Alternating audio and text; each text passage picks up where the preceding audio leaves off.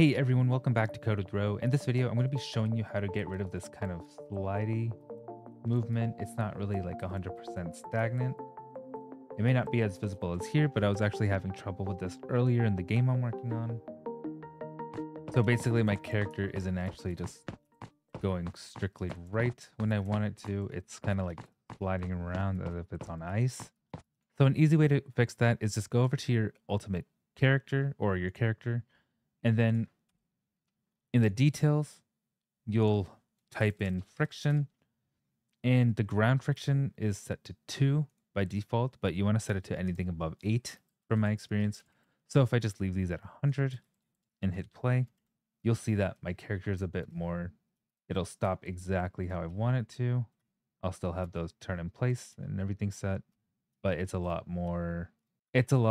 going in the direction that I actually wanted to instead of kind of sliding around.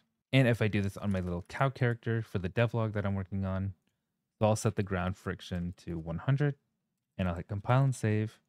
And now instead of sliding around, it'll go exactly where I want it to, giving it that more game feel.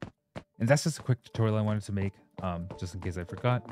And it's a tutorial request from some of my Patreon members. And yeah, that's pretty much it for this video. Thanks for watching. Like and subscribe, comment below what you want to see next, and I'll try to get to it as fast as I can. Thank you.